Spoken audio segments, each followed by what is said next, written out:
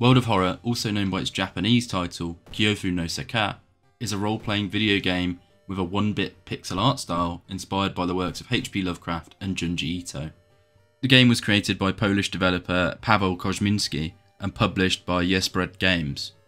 The full game was released on October 19th, 2023 for Mac and Windows.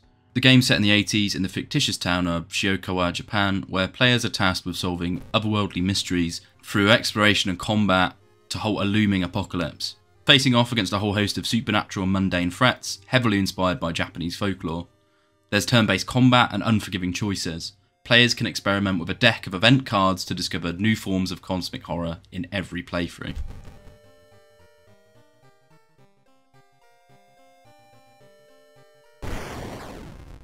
Gameplay harkens back to early adventure games / dungeon crawlers. In the main game, players are given 5 mysteries from a pool of 20 at random, and tasked with progressing through them all before facing whichever elder god they're against head on. You can think of this as 5 different sub-stories or 5 different dungeons if we want to get sort of really meta, but the idea is you have to get from start to end of each of these in sequence. This comes in the form of exploring the town of Shiokawa, dealing with random events, balancing resources, and of course the turn-based combat. We're queuing up attacks and actions, and the different strategies may vary depending on what you've had access to on hand, what sort of enemy you're against, or if it's a fight you can't win and you just need to get out. The game's a bit of an endurance battle and it's easy to progress through one mystery, however, you have to balance your resources for 5 of them and it takes a bit more finesse. To make things even more mischievous, every time you explore a location, you draw from a randomised pool of event cards. These events might end you up in combat, getting some sort of bonus, or having to perform a skill check to either advance or be halted.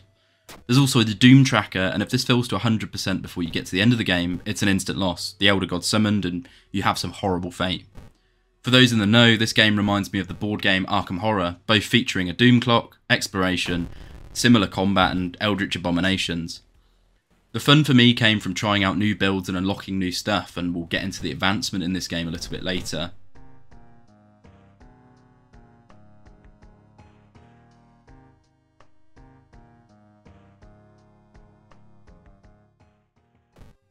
There's a few different ways to play, but before we jump into the big shebang, I think if you want to just dip a toe, you need to play the spine-chilling story of School Scissors. It's the shortest mystery and it's the only one you can play, just on its own out of the box. It comprises of 5 different scenes in a school, and the setup is as follows. Another boy from your school has disappeared. Rumour has it a terrible woman has returned from the grave, a woman with the widest smile and the sharpest scissors. You knew your friend was up to something when he left you his notebook full of cryptic notes. I can send her back where she belongs, he claimed. After he disappeared too, you decided to study the notebook for clues. It details a ritual that can stop the wicked woman once and for all. What's the worst that can happen? Now you must explore the school to recover blessed chalk and holy candles to perform the ritual your friend was going to. Your options are quite limited when compared to the main game, and as such it serves as a bit of a tutorial in terms of both exploring an area and the turn-based combat. There's few variations on what you can find within the school, but after you find the relics, you have to use your friend's notebook to choose the correct sigils, perform the ritual correctly, and face off against the Scissor Woman. She's based off of the Japanese urban legend of Kuchisaki Onna, a woman who would ask potential victims if she was attractive. If you said no, she stabs you with her scissors. If you say yes, she gives you the same facial treatment she has with those scissors. In this case, if we perform the ritual correctly, it's an achievable boss fight. If we perform it wrong, whether intentionally or not, she's much harder but can drop her scissors as a weapon. And if we lose, we get the lovely smile she's got. This mystery can crop up in the main game also, but it is its self-contained mode, so it will tell you if you like the game or not. I'd fully recommend giving it a go as your first experience.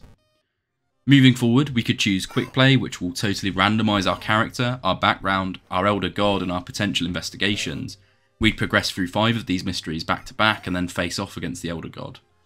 Or we could use the custom start feature to choose all of this ourselves. Now the game boasts 11 old gods, 14 playable characters, a handful of backgrounds and several challenge runs to complete. Not all of this content's accessible on a first boot, and as you progress completing the game, you unlock more and more of it for subsequent runs. It's that sort of roguelike. I always found those games super satisfying, and this is no different. Each mystery can contain multiple endings, and there's even an alternate timeline mode that mixes up everything, including enemy placement and investigation design. So there's a whole heap of replayability. You could probably bash out a run in under 30 minutes. I think that's a very slow run as well. I've got 28 hours of playtime and I've not unlocked everything yet. I think it's truly superb once you get into it. The biggest hurdle being the GUI and the graphics, but please don't come at me with pitchforks, just let me explain them a bit further.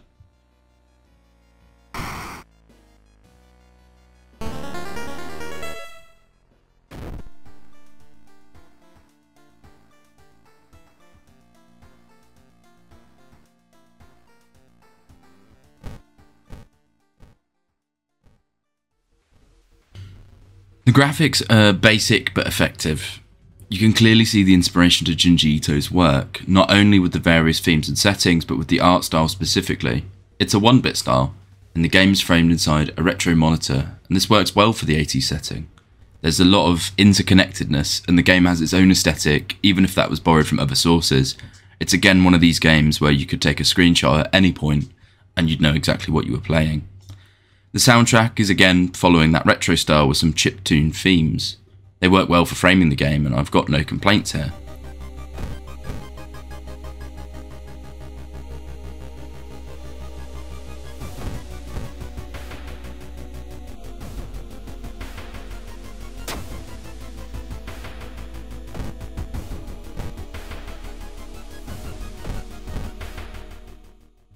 The GUI, however, might be the biggest hurdle into getting new players into the game.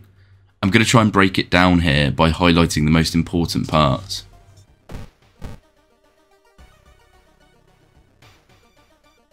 So we could break it down into the following sections of the screen: the character bar, the map bar, and combat. From there we can break it down even further.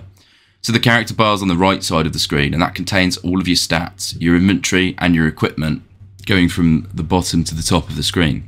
Various buttons under your character will open up areas of more detail like your inventory, your spell list, any status effects you might have, etc. The most important stats are your stamina and resolve. Think of these like physical and mental health. If you reach 0 in either of these, you lose. Stamina, you just die. Resolve, you go insane.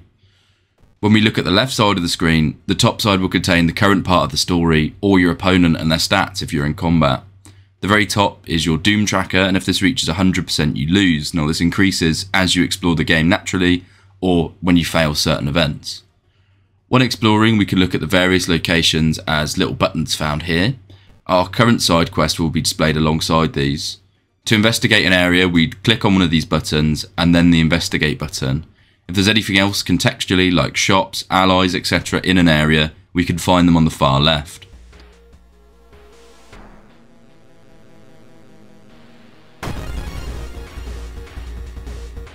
When it comes to combat, you'll find your combat actions in the centre right where the location buttons once were. From here we can queue up to 8 actions in our combat sequence and then hit launch. I found using the attack boost and attack with weapon actions in sequence is the best use. So each attack has an accuracy and attack boost will raise that. When you find a sequence you like, you can hit save and load it so that you don't have to keep entering buttons in multiple rounds of combat with the same enemy. Now enemies have 3 stats: HP, damage and power. So HP is self-explanatory. Damage is the amount and type they'll do. They could either attack you physically doing stamina damage, mentally doing reason, or attack you with both or the doom bar directly. The goal is to obviously smack them down before they smack you. Now certain enemies may have unique interactions too, and spiritual enemies have a whole optional banishment system involving clapping and bowing in sequence that I'm not going to get into in this video.